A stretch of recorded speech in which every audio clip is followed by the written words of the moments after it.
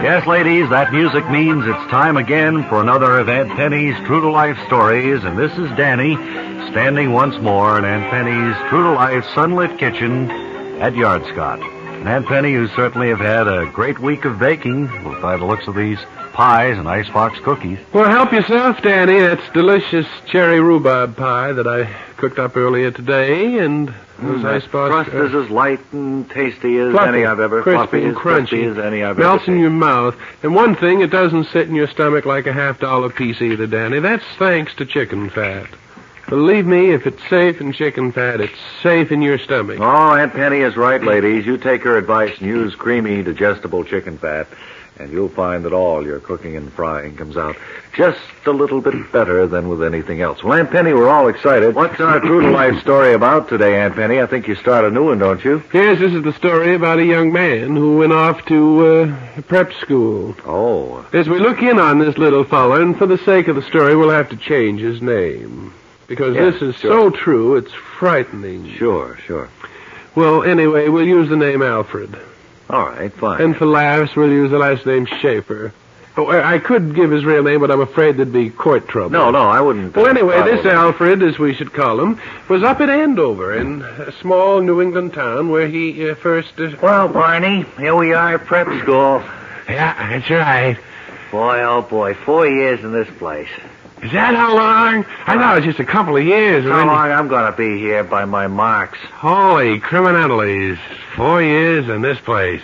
Well, it couldn't be a more comfortable place to live. No, it's nice. The food is pretty good, I guess. There's lots of ivy all over the brick walls and stones. I'm going to study real hard. When do you want to be when you grow up, Al? Sound effects man. On the radio. What's that? Make the noises for the actors. Really? Yeah. That sounds exciting. A good racket. I don't know. I want to be a doctor or a fireman or something like that. I thought I wanted to be a garbage man once, but I changed my mind. Oh, that's no good. Well, I like to travel. You and that. Well, you only travel around the same neighborhood all the time. Yeah. It's not like seeing the world. That's right, Barney. What room are you in? I'm in 721. Oh, I'm in another building altogether, I guess. Oh, that's too bad. I'm over at Pincus Hall.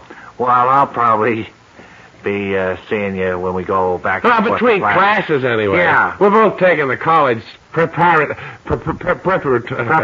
Yeah, we're both taking that same course, aren't we? What college you want to go to, Barney? I don't know. I haven't thought about it. Princeton, Harvard, Yale. Uh-huh.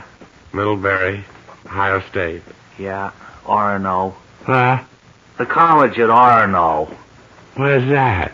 I don't know. University of Maine. I'm going to have to stop this story, Danny. It stinks. Well, Aunt Penny, I was just going to say there isn't much action there, even though I really should have say... let them use their real names. It was so bad. True story. I imagine with their real names it would be even duller. Oh, my word. Well, ladies, don't forget Aunt Penny's always true advice about chicken fat. You'll get a great deal more gusto out of your eating if you use it. Yes, that's right. And remember, if you eat something that's been cooked and dipped in chicken fat, it's saturated with fat, and that's so important nowadays. And until next time... Miss Aunt Penny, sir, the week of pay today, in a pig's eye. Until next time, Aunt Penny says... I said goodbye once, so we should listen, Danny.